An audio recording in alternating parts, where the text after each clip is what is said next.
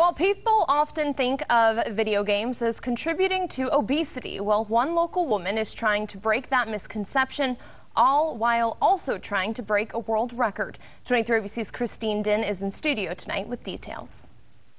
Carrie Swidecki is a busy woman. Not only has she lost nearly 100 pounds thanks to dance video games, she's hoping to put a positive twist on video games, inspire the community to exercise, and not to mention she's trying to break a Guinness World Record today.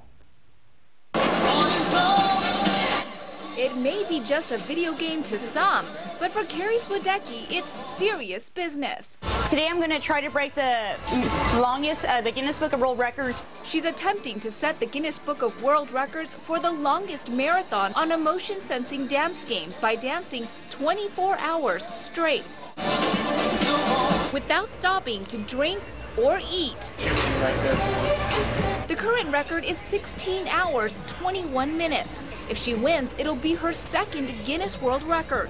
Last summer, she set the record for the longest marathon on a dance rhythm game. It happened at the U.S. Obesity Prevention Summit in West Virginia. And I wanted to do this record to bring awareness to my local community of a great way to stay healthy and lose weight, especially in our summer heat.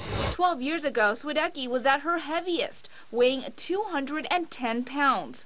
That's when she discovered the video game Dance Dance Revolution. I lost 75 pounds playing video games, and it's a life-changing experience. An experience that did not go unnoticed. When I moved in, she was at her heaviest at 210 pounds, and I noticed, during the years that she was slimming down, and I didn't really, I thought maybe she was just on a diet, but then she told me she was doing video games. I was kind of like, really? Well, maybe I need to get my kids into that. And my son actually lost about 10 pounds. Swidecki now weighs 135 pounds thanks to dance video games, exercising, and eating healthy. The second grade teacher at Sandrini Elementary has even incorporated dance video games into her PE classes.